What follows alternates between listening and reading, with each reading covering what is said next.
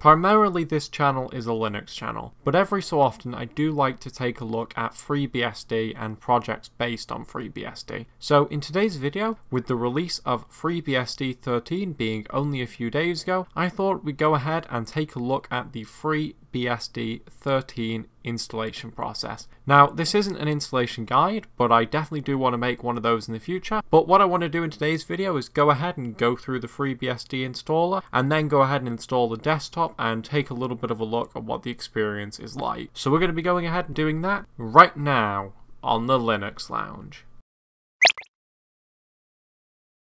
If you enjoyed this video, consider joining Odyssey, the freedom-respecting alternative to YouTube. Links in the description. Righto. Well, as I said during the opening of today's video, today we're going to go ahead and install FreeBSD 13 in a virtual machine. Now, this is nothing that I haven't done before, and it's actually fairly simple. FreeBSD's installation process is kind of a mixture between Debian's and Arch Linux's, I think. The first part of the installation is guided, very nice and easy, and that gets the base install set up and all that sort of thing. And then after that, you have to go ahead and install your own desktop environment and stuff, just like you would have to in Arch Linux. Or at least that's kind of how I see it. So we're going to go ahead and get this installed. So first we're going to go ahead and boot multi-user, and then it will go ahead and load everything up, and it should take us right to the installer.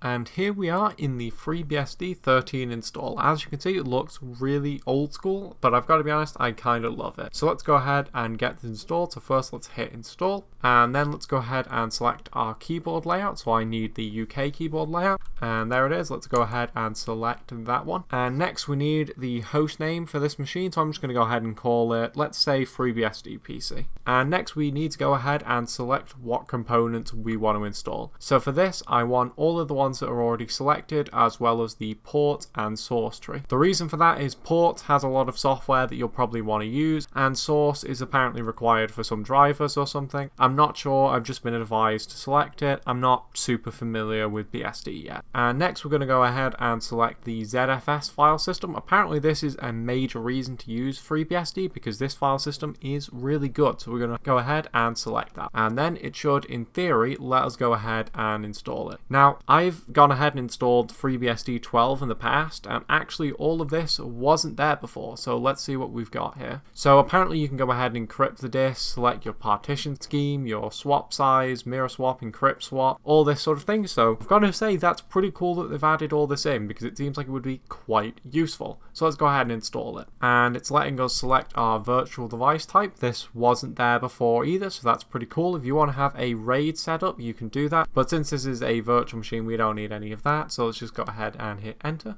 And then we want to install this to our virtual disk, so let's go ahead and select that. And apparently not enough disk selected, so I guess we didn't select it, so let's try that again. I see, so it's expecting us to hit the spacebar and then it'll go ahead and select it. So that's kind of interesting. So it should now go ahead and wipe the whole disk and install FreeBSD 13. And it would seem that it's now doing that. And there we go, it's going ahead and installing our FreeBSD 13.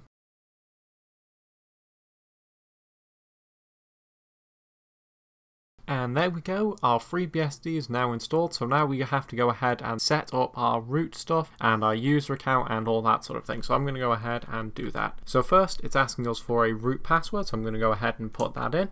And we've got to retype it. And there we go, I've gone ahead and set up the root password. Now it's asking us to connect to the internet, so I'm going to go ahead and select the virtual network adapter. And then I'm going to go ahead and do IPv4, that's fine. DHCP, yeah, that's fine. And it's going to go ahead and set that up.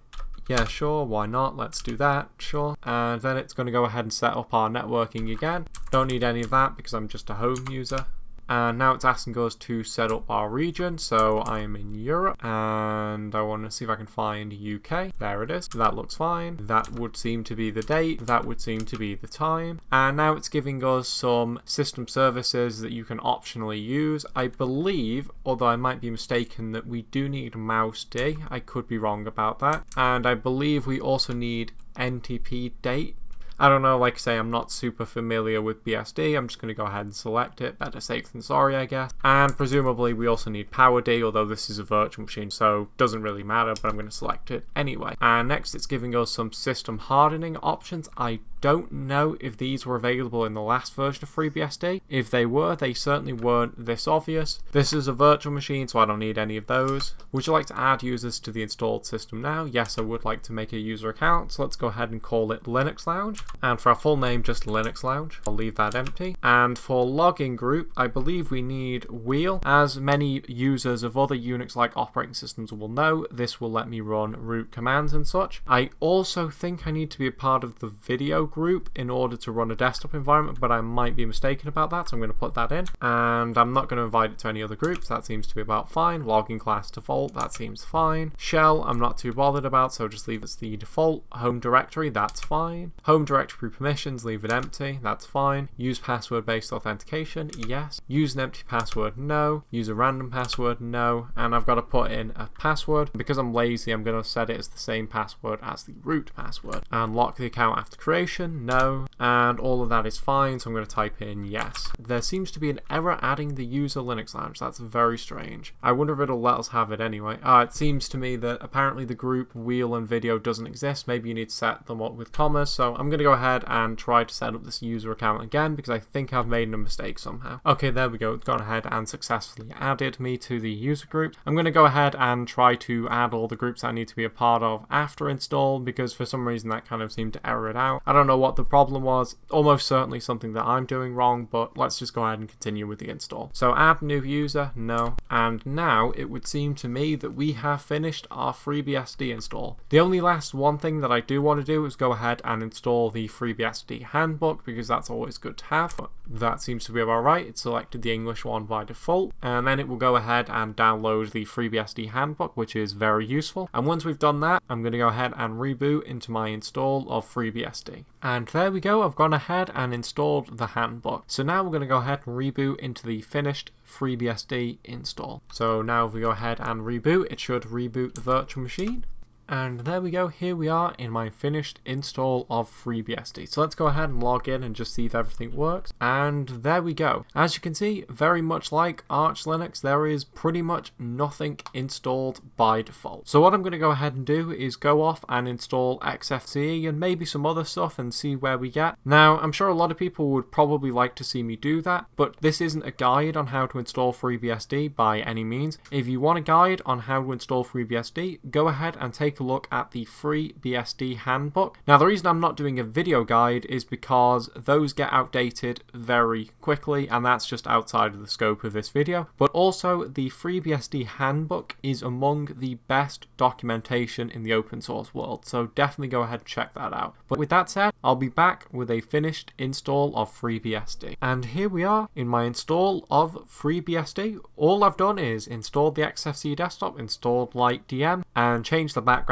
and installed Firefox. And as you can see, it all works really, really well. And it was actually very easy to get set up too because the FreeBSD Handbook is actually really, really good. Definitely on par with, if not better than the Arch Linux documentation, which is celebrated as being excellent in the Linux world. Now, if you have some knowledge of Linux already, FreeBSD is going to be super, super easy to get to grips with, since the day-to-day experience of using it is very much like Linux. Now, it does have its own advantages and disadvantages, but I think generally speaking the experience is similar to Linux. Now as you can see, I've got XFCE set up, I've gone ahead and changed the desktop background, and I've also installed Firefox. So we're going to go ahead and launch that, and as you can see, you can run pretty much whatever program you want on it. Now FreeBSD obviously doesn't have quite the application support that Linux does, but I've got to say it's really quite impressive. If you want to run an open source program, a vast majority of them are available for FreeBSD, if not possible to compile on FreeBSD. Now, stuff gets a little bit harder when you want to start running proprietary software and maybe more obscure software, but you will be very impressed with the software that is available on FreeBSD. So with that said, that's it for today's video. I hope you enjoyed me installing FreeBSD. I've got to say it was really easy, so if you know a thing or two about Linux, definitely try to install FreeBSD. I've got to say, from what I've seen so far, I'm quite impressed with this release of FreeBSD 13, and I would definitely expect more FreeBSD videos in the future. But with that said, that is it for today's video. I hope you enjoyed watching it, and I will see you in the next one.